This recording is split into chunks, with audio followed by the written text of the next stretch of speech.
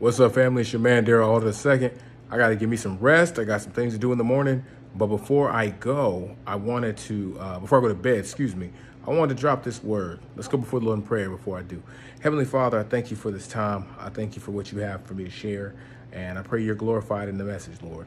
I repent of any actions of my own, Lord, things that I did that I know of that I don't, and any doors that I may have opened to allow the enemy room to move my life, I shut in the mighty name of Jesus Christ. Any connections, any covenants, any oaths, anything I'm connected to that unbeknownst to me, Lord, I renounce and denounce in the mighty name of Jesus, anything not of you. And Heavenly Father, I thank you for this word. Let it be what you want it to be, and let me share what you want me to share. In Jesus' mighty name, amen. What's up, y'all? This word is called staying connected to your source. The reason why I wanted to emphasize this is because so often in life, when we're going through challenging times, especially as Christians, you face warfare in different directions. And sometimes we forget to seek our source, to rely on his strength. The book of Philippians chapter 4, verse 12 says, I know how to live on almost nothing or with everything. I have learned the secret of living in every situation, whether it is with a full stomach or empty, with plenty or little, for I can do everything through Christ who gives me strength. I wanted to emphasize the importance of the strength, where it comes from. It comes from Jesus. When you spend time in the presence of the Lord, you find yourself restored, strengthened, and you're able to let go of the burdens that you're carrying. Jesus said, come to me, all who are heavy laden and burdened, and I will give you rest. So I encourage you, make time to spend in his presence. You will not regret it, because as you worship him and you let go of what's holding you back, you're able to release that stuff and get what he wants you to get. He is your source. And I wanted to give a nice little example. I got this little night light in my living room. Check this out. Can you see that? I know you can see that. Okay. So now it's plugged into the outlet. And so when the darkness is around you, right? There's darkness.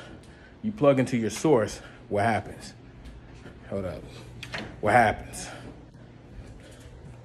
You light up. The source is not the night light. The source is the outlet that's connected to the circuitry in the wall. And so I just want to encourage you today, as you're going through dark times, as you're going through difficult moments, as opposition is coming at you in a variety of ways and it's not making sense, remember, you can do all things through Christ who strengthens you. Nehemiah says, the joy of the Lord is my strength. Tap into that strength, because God's got you and he will sustain you in every situation you go through. If there's anybody watching, if you don't have a personal relationship with Jesus Christ, the only way to get right with the Father is through the Son, and this is through a confession of faith and a belief in your heart that Jesus is Lord. So repeat after me. Lord Jesus, I believe you died on that cross. I believe God the Father raised you back from the dead. I ask you to come into my heart and be my Lord and my Savior. If you said that and you meant that, you are born again. Your name is written in the book of life, but you do need to get born of water and of spirit. You're born of spirit, but you need to get in that water, get baptized, and find yourself a Bible-based church and watch God transform you. You need to go to church because it connects with the rest of the body. You can have your own individual walk, but when you're connected to others, this phone tripping, good.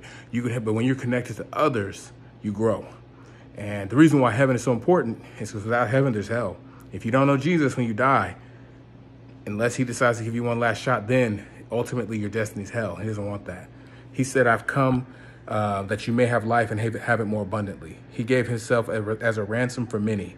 And when he died on that cross, he did it for you and me. And when his blood was shed, it was to purify us and take away the sins of the world. But you can only receive that by asking him to come into your life and be your Lord and Savior. If you don't do it and you reject it, you're rejecting salvation and you're embracing an eternity in hell and suffering. And God doesn't want that. That's why he sent his son to die for your sins, because his son lived a perfect life, something we could never do. Hey, like, comment, and subscribe. I'm at Craig_Alder_DC on Instagram. You can just look me up as Daryl Alder II. On Facebook, I'm Daryl Alder. YouTube, Daryl Alder II. I'd love to hear some comments and some feedback. Holla at your boy. Peace.